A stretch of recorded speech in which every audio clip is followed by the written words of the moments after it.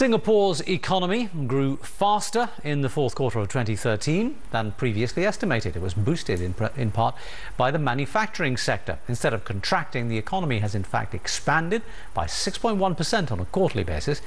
For the full year, growth was at 4.1%, also better than forecast.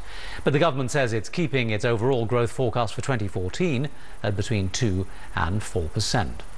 Well, earlier I asked Leon Perera of Spire Research for his view on today's figures.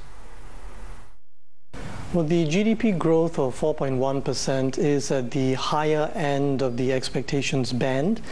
It's really a little bit higher than what was widely expected, and that's because of a very strong fourth quarter performance, and that in turn is due to a surge in manufacturing. Manufacturing grew about 7% year-on-year in the fourth quarter, and there's good quarter-on-quarter momentum as well. So I think what this tells us is that we are in more favorable global territory. The manufacturing sector and the export sector will ride on that into 2014. But the non-oil domestic export numbers we had only a few days ago were not anywhere near so positive. Well, I think going forward into 2014, they will turn the corner. The non-oil domestic exports as a whole in 2013, you're right, actually underperformed, so minus 6% for the whole year. Recent figures have not pointed to the full potential.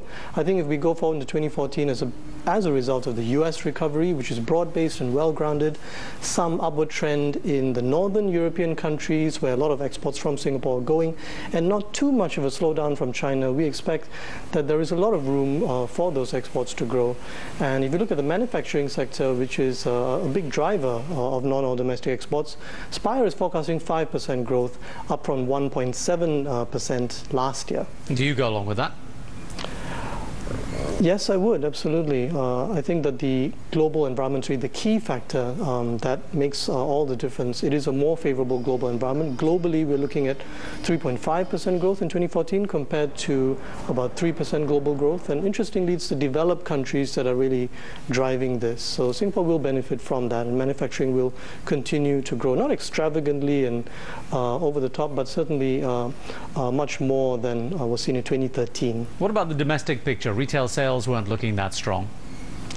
Well, the domestic side will be a mixed bag.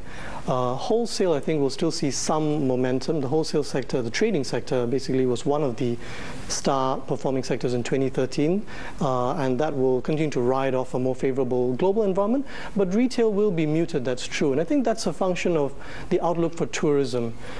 Growth in tourism is slowing down in terms of inbound visitors as well as in terms of receipts, and that's really because most of our tourists coming into Singapore are from our regional neighbors, from China, India, Indonesia and so on, and these countries in general are seeing a slightly slower rate of growth in 2014 compared to what they saw in 2013, particularly in China.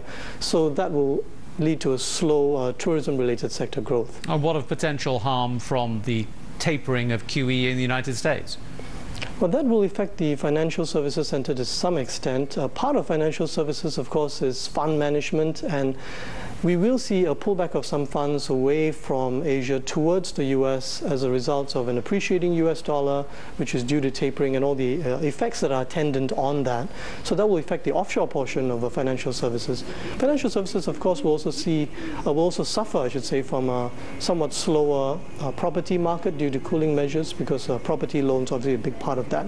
So that will have some drag on financial services growth.